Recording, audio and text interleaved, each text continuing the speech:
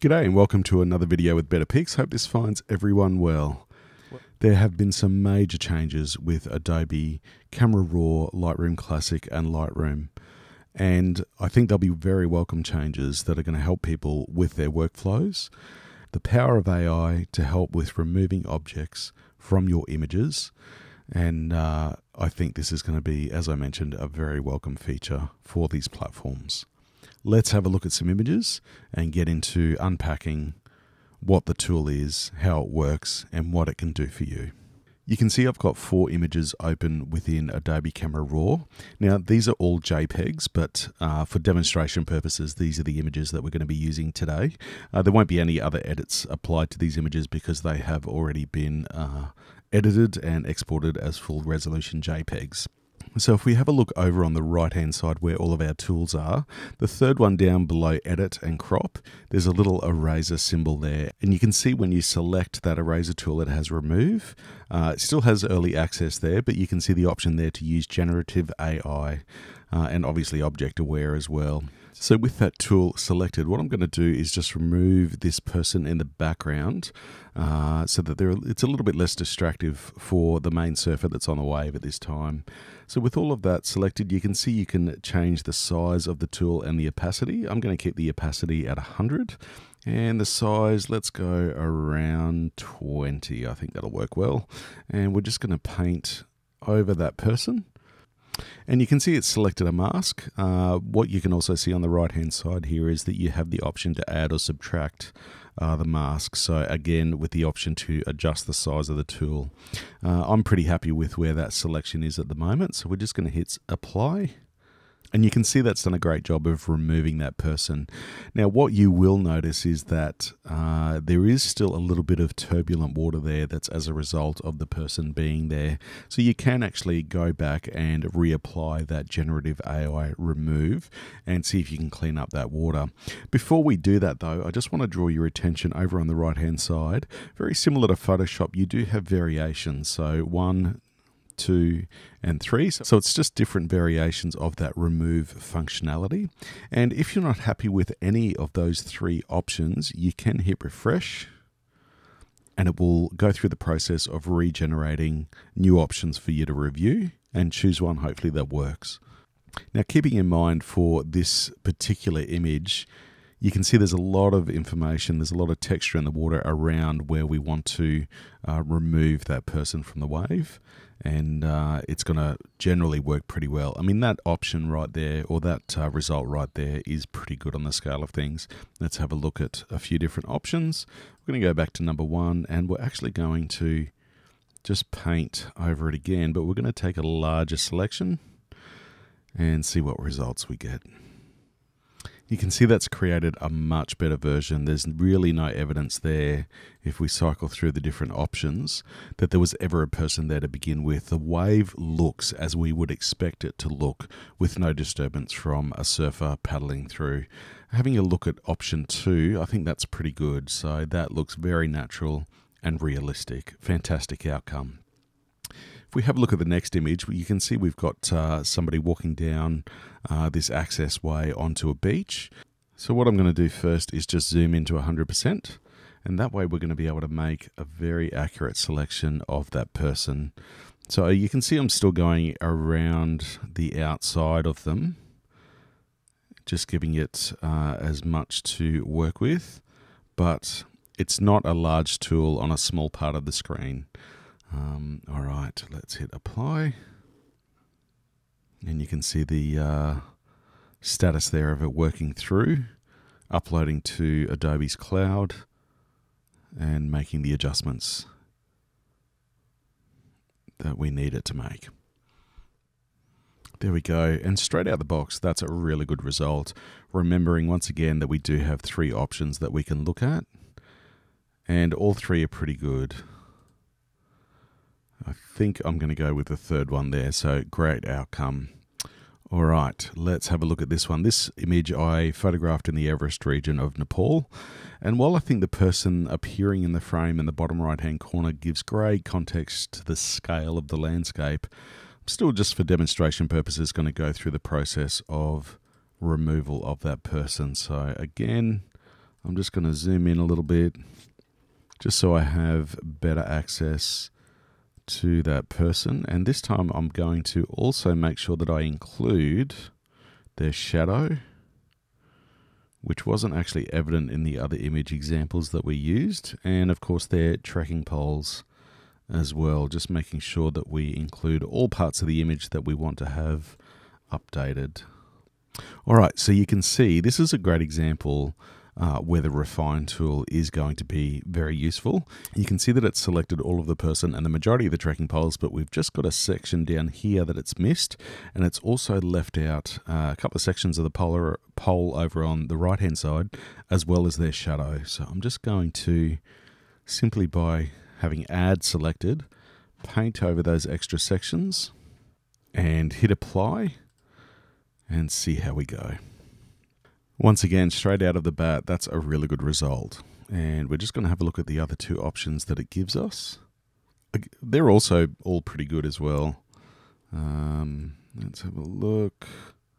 Look, I'm going to go with number 3, I think, but I really think all 3 of those options are definitely going to work well. So no complaints with the results there at all. If we go back out to the full image, you can see it's as if that person was never there, which, if that's the result you're going for, that's a good outcome. All right, last image is an image that I photographed over Central Australia, just north of Alice Springs in the Northern Territory. And it's an aerial image. It was shot with a drone, and you can see we've just got a road at the bottom part of the image there with a car on the road. And what I'm going to do, I really like the car in this image, but I'm just going to, again, for the sake of demonstration, we're just going to come in on that car, select our remove tool, making sure, of course, use generative AI and object aware is selected. And I'm going to select all of the car as well as the shadow. And you can see in this case, it has indeed selected all of the car and the shadow. Let's have a look at how this goes for this one. There we go. And again, the result straight out of the bag is pretty good. Let's have a look at the other options.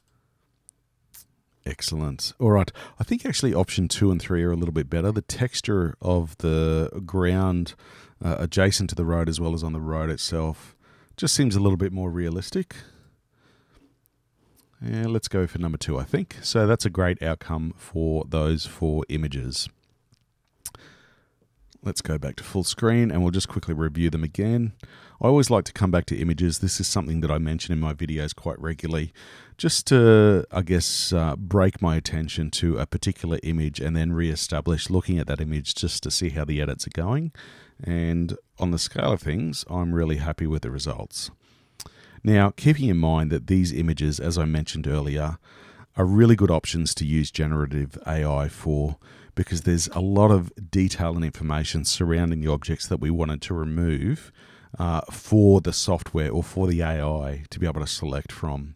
So that's really, I think, would attribute to the outcome, but the outcome speaks for itself. There's definitely some good results there. All right, let's switch over to Lightroom Classic, and we've got the same 4 images that have already been imported, and we're in our develop module.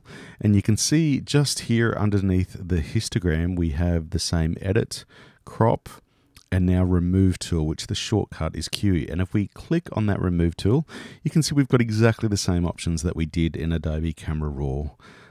Yep, I agree to that. And object aware. All right, let's have a look. I'm just going to increase my tool to 20 again. Let's just zoom in on that person. Again, we're going to select all of them.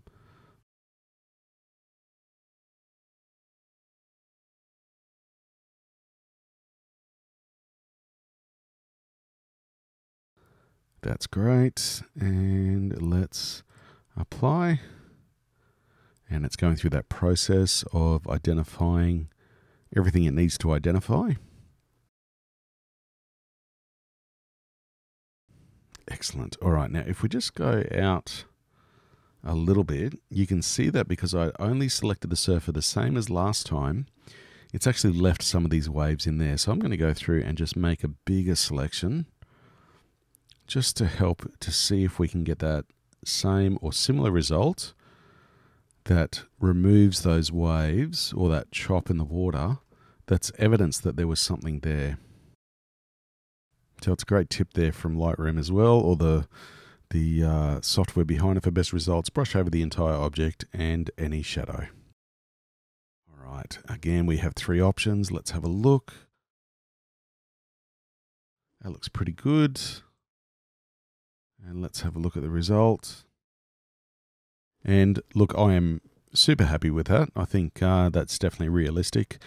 It's matched the water perfectly. There's obviously a graduation there of color and density and tonal values. And it's very much looking good, I think.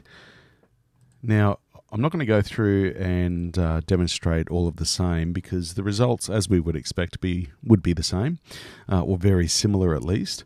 But you at least can see within Lightroom Classic that under that Remove tool, Shortcut Q, that there is the option to use generative AI now to remove objects within your images. Now, if we switch over to Lightroom, the fantastic thing about Lightroom is that this tool is now available as well. And if we have a look over on the right-hand side, this looks a little bit similar to Adobe Camera Raw. We have that Remove tool, the shortcut is H, and we have the option for generative AI once again, and object aware. The layout is very, very similar. Let's just go up to 20, and let's select that car and shadow again. Excellent. Oh, it's actually selected that line in the middle of the road as well. So we're going to cancel that. Let's go in a little bit closer, and let's just reduce the size of our tool, and just be a little bit more selective. There we go, that's much better. So it's selected the car and the shadow, and we're going to apply that. Excellent. And once again, we have the option of 3 versions. You can see it's done a bit of an interesting one there by removing a section of the line, but I think number 3 is probably the best option out of all of them. There we go. Now, another thing that we're going to have a look at, you can see with this image that this tree has quite a large shadow stretching out across the landscape and across the road. So with it zoomed in, we're just going to see how it handles getting rid of that shadow. So once again, we'll go to that Remove tool. Using the same size tool, obviously you can adjust it if need be. And we're not going to select the tree, but we're just going to select the shadow that's coming from the tree.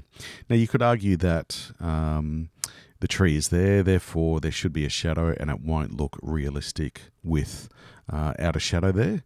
So you could go and remove the entire tree itself, but for this one, we're just going to get rid of the shadow, see what it does. All right, and that result is pretty darn good. Let's have a look at a few different options. It's actually, for this one, just created a small shadow there to help with that realism that I was talking about earlier. Yep, that looks good, that looks good. I think 2 and 3 are definitely good options. 3 gives a little bit more texture in the road, which seems to match the other parts of the road. And that small shadow there just seems to help with that realism around there needing to be or expecting to see some shadow coming off that tree. So overall, I think that's a great result, and definitely a realistic result that you would expect to be happy with, even if you were looking at this with fairly fine detail. So a fantastic update from Adobe, available in Adobe Camera Raw, Lightroom Classic, and Lightroom, with generative AI remove now available across all 3 platforms. And as these 3 platforms basically form the core process of editing and saving raw images in your edit workflow, it means that you no longer have to go into Photoshop to use that exact tool, which absolutely, for anyone processing a large number of images, will save them time, but particularly for people working in a professional context where the process of editing images can take a long time. Anything that improves workflow efficiency is to be applauded, and I think Adobe has definitely got it right this time, and there'll be a lot of happy people with this tool now available in those platforms. Thanks so much for stopping by. Hope you've enjoyed this video.